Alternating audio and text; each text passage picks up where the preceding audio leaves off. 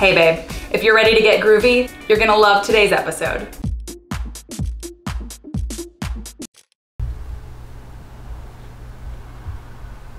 You wanna see?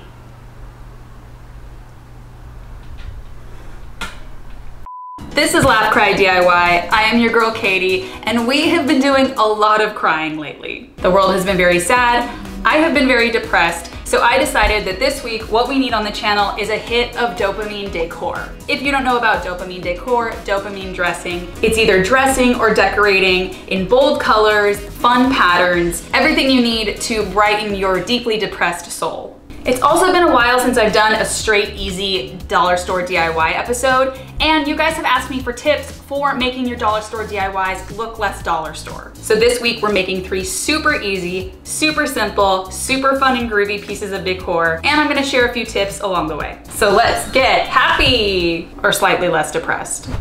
So everything we're doing today is very groovy. It's very 90s, which is very 60s. It's for my TikTok girlies, my colorful gays. Now, I did not know what I wanted to do for this video. I actually went to the dollar store just looking for inspiration, and when I found this item, I instantly had the vision. I knew what we were gonna do, and I knew what type of crafts we were gonna do today. Which brings me to tip 1 for dollar store DIY, which is build something from scratch. Now, I know that sounds obvious, but this is what I mean. Like, a lot of times in dollar store crafting, people just do a one-to-one. They just like find a planter and then they decorate it and still use it as a planter. I love to keep Pinterest inspiration boards. I love to comb the sites I like and just keep a general library of inspiration. So when I'm at the dollar store or when I'm thrifting, I will also just keep an eye on what the basic silhouettes are. I'm always looking for things that can be the base to add other things onto. Hence, when I saw this round mirror, I thought instantly, I want to do a flower power daisy mirror. Then I went to the craft section, saw these dollar store little balsa rounds, and I was like, all right, well, instant petal, we did it. Which brings me to tip 2, which is change the color or the finish. So we are gonna paint these petals pink and orange. Fun fact, gold leaf is also another great finish to add to something. Another finish you can do is like a terracotta finish, mixing house paint and baking soda. That'll make something feel gritty and make it look like it's actually terracotta as opposed to plastic or glass. Ooh. These colors are so fun, so 60s. And while those dry, I actually have a vintage blush from the 60s. You guys ready to die when you see the color of this blush?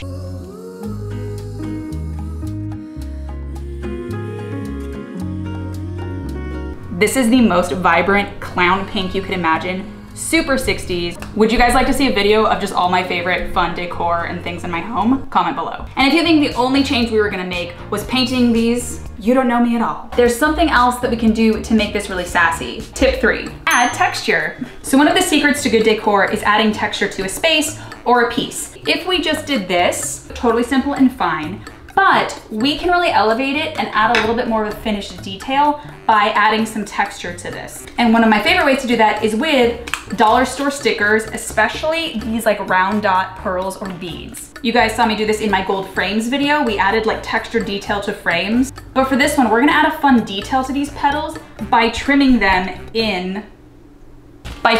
with these gold dots so that it adds a little more pop and pizzazz. So I have added this gold sticker trim here. I'm figuring out how far out and down I want them to be. So I think like that distance looks nice. And now I know exactly how far of a strip to cut, and then I can do these all around. Genius.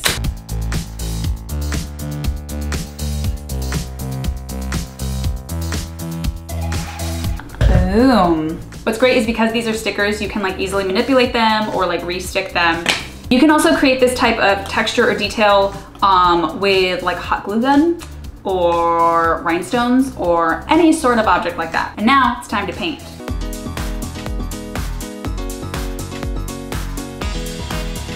Alrighty, we're gonna let these bad boys dry. We're gonna do a second coat and then we will be back. We're back, we're beautiful, and we're dry.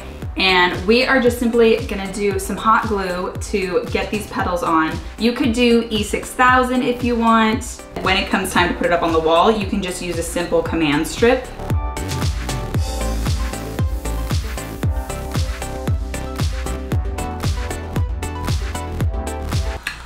This is so cute, but you guys have to wait for your final reveals. Next up, we're gonna make some very cute storage. I was looking around the Urban Outfitters website and I saw this box. It is their vinyl lidded storage box, and it comes in a few colors, including tie-dye. Now, we love storage, and we love storage that is aesthetic. But I guarantee you, if you go to your local dollar store, go to the party supply wrapping paper section, you're gonna find a bunch of cool, different gift boxes, such as this beauty right here.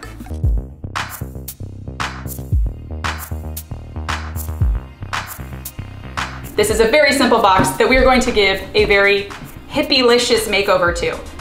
That is so dumb. And that brings me to tip 4 for dollar store crafting, which is add a pattern to something. You can hand paint, you can contact paper, you can decoupage wrapping paper or fabric onto something to give it a little more pattern and a little more pop.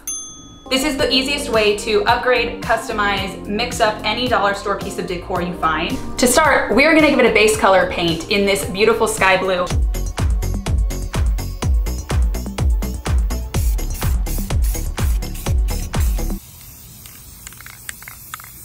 Oh baby, it's tie-dye time. And we're gonna go in with this gorgeous rainbow of paints I've mixed up. And we basically want this to be a pastel multicolor daydream. And to apply the color on, I am taking a magic eraser, snapping it in half, ripping it. That's giving me like a cool edge and texture. Actually gonna do that to a few pieces, kind of use a different piece for each color. And I'm just gonna go in and around and just start dabbing paint on, just in random little spots. It's okay if it's a little bit translucent. That kind of gives you more of that layered effect. This is also a cool effect to do like on a wall, and you're just stippling it on lightly all over and really irregularly.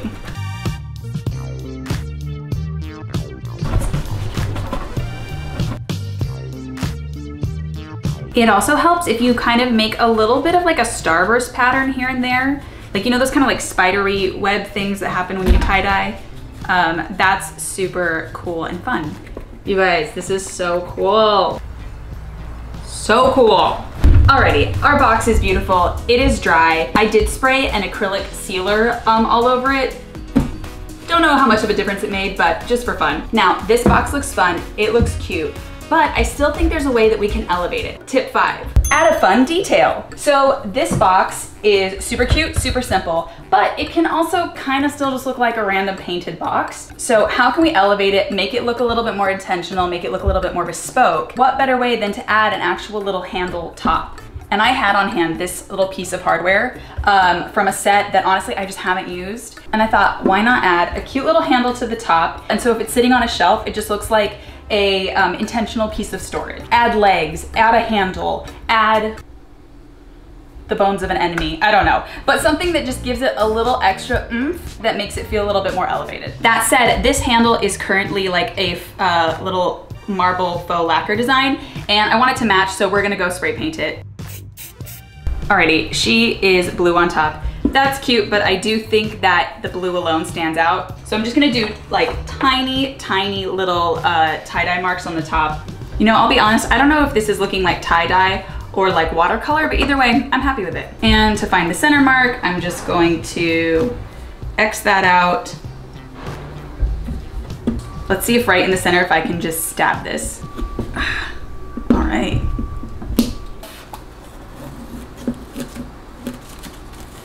So this is what it looks like when this screw is fully tightened. So as you can see, there's a gap here. So I'm just using a bunch of little mini washers to fill in that gap, and that way it'll sit tight. If you don't know, washers are just these little round metal rings. You've seen them before.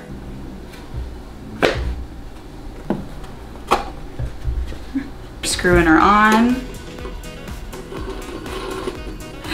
And you can see it's tight. See it's tight there, tight on top. And now you have to wait till the final reveals.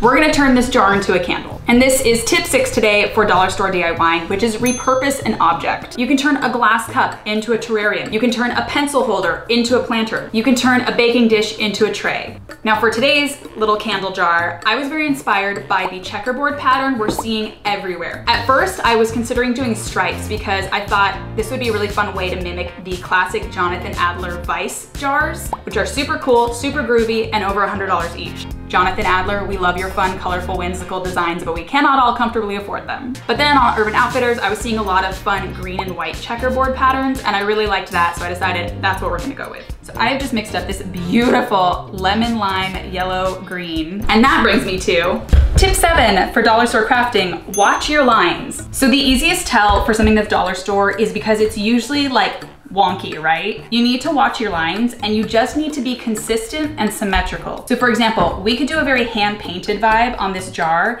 and we could make the checks all by hand. They would be inconsistent, but it would obviously be a very handmade pattern. Or we could be incredibly precise. You could use square stickers, and you could perfectly tape off a beautiful, entirely symmetrical checkerboard pattern. Or you can do what we're gonna do, which is stamp a pattern on. So whatever you do, whatever your aesthetic is, just make sure your lines are very consistent. So here's what I did. I grabbed a magic eraser and I cut a perfect, cute little stamp. Magic erasers are perfect to use as stamps because they're porous enough to absorb paint, but they're really flat and smooth, so when you put the paint on, you're not gonna get the same kind of like inconsistent stipply pattern that you will on a kitchen sponge.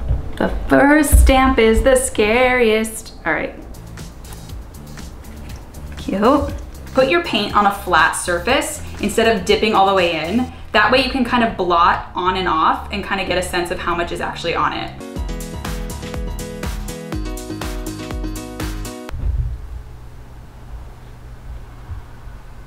You want to see?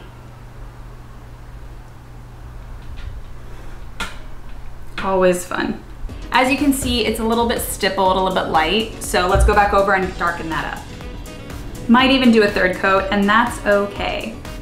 All right, we have our beautiful candle jar. I did a few coats of the paint on this. I also went back over with a toothpick and I kind of just cleaned up any lines. So I feel pretty good about it. And now it is time to make this an actual candle. And that brings me to tip number 8, strip something for parts. So we are taking a dollar store candle and we're gonna melt it down and put it in this jar. You guys have seen me strip other things for parts. So like when I made my beaded planter, I took the beads from a bird toy. Sometimes it's cheaper to buy something whole than to actually source the individual parts from a craft store. Buy 3 dollar store necklaces and use those beads instead of spending $10 on a tub of beads at the craft store.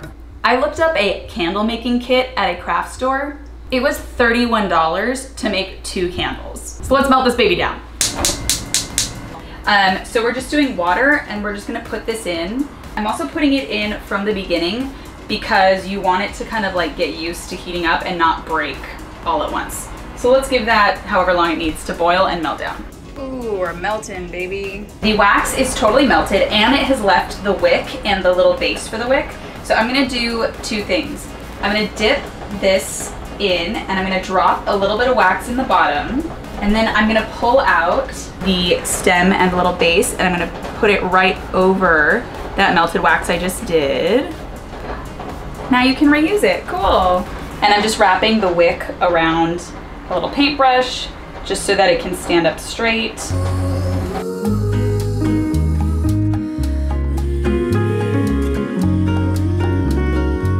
Okay, that pour was like a little bit shallow, and I do have these wax melts that I just need to get rid of. So you could melt down a second candle if you needed more wax. I'm just gonna throw these in.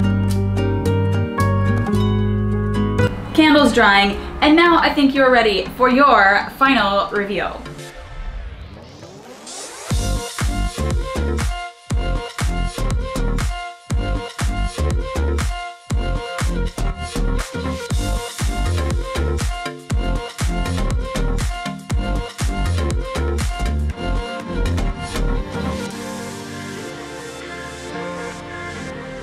Well, you guys, I gotta say, I did not know that $10 worth of dollar store supplies could bring so much joy to my inner tween, but I am super obsessed with how these turned out. So I hope I gave you a little bit of inspiration. I hope you guys found the tips helpful. Let me know what type of decor you're obsessed with lately. Let me know if there's something you want me to dupe, and I will try my best to bring your dollar store dreams to life. So until next time, if you're feeling depressed, I am too.